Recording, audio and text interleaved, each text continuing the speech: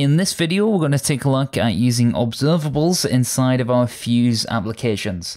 I've gone ahead and made a new Fuse app by saying Fuse create app, and the name of my app is of course Fuse Observables. After which I've ran cd Fuse Observables, and then I'll open this up inside of our editor by saying code dot. We'll be looking at this in the context of user input, and we'll be using a very simplified example. But if you've used things like RxJS before, or you've seen the observable pattern before, then you should have a basic idea at least of what an observable is. It essentially allows us at a very basic level to subscribe to a stream of data, which makes it very useful for user interface views and things like form inputs. Inside of our app, we can head over to mainview.ux and we can add a new tag for JavaScript. And inside of our JavaScript tag, we want to require the Fuse.js observable. So let's make a var observable equal to require Fuse.js / observable. After which I want to export a variable named name, in which we can display this name on screen. So that will be an observable of Paul. Now in this circumstance, we also could simply just assign this to the string of Paul, and at this moment in time we would get the exact same response. But let's make it an observable so we can see the changes on screen. So this here is require to use observables, and this is our observable data. So because we've exported our observable, what we can then do is display this data on screen and subscribe to that observable. So if we made a text and we give this the value of name, and then inside of our terminal, we can run Fuse preview, and this will open up our project, and any changes that we make will be live reloaded. So at the very top left of the screen, we have this name equal to Paul.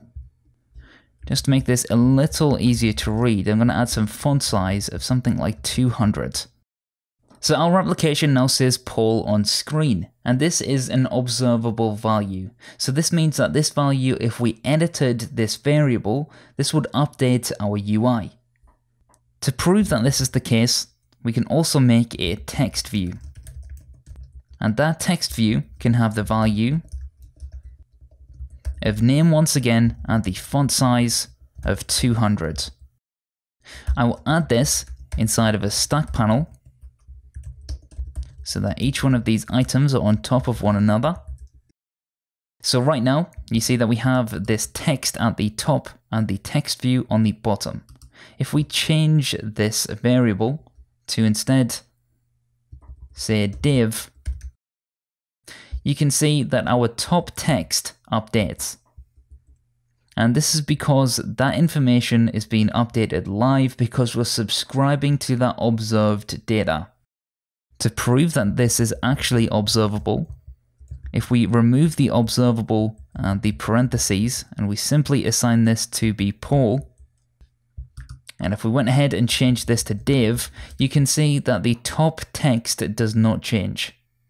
And this is because this variable here, or this value here in the view, is not necessarily being subscribed to, so it's not an observable piece of data. When we make things an observable and bind it to the view, Fuse is automatically subscribing to the observable and therefore watching for any changes. We can also take this a little bit further. If we wanted to run some particular code when the value changes on screen, so this is run code when the value changes, and what I'm going to do is change this to be var name instead of exporting it at this point. And we're going to say name.onValueChanged. We need to pass in the current module.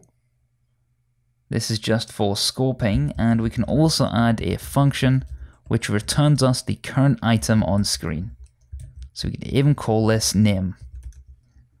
So if we were to console.log and perhaps say something like current value plus name, and we'll keep everything ES5 for now, and what we want to do is export the name object once again. I've taken this out of compact view, and if I go ahead and change the text view, you can see at the bottom left of the screen that the current value is changing.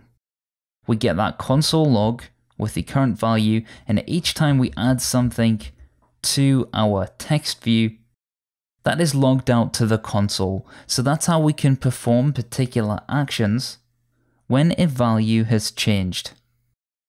So at this point, things like validators would be good to add, or anything else that depends on the current value of this editable item. We can also perform things like map on our observable. And these are things we'll get into in the future videos, but for now, I just wanted to cover a very basic implementation of observables inside of Fuse. Don't forget to check out paulhalliday.io for more courses and free videos, and until that time, hit that subscribe button to stay updated, and I'll see you soon in that next video.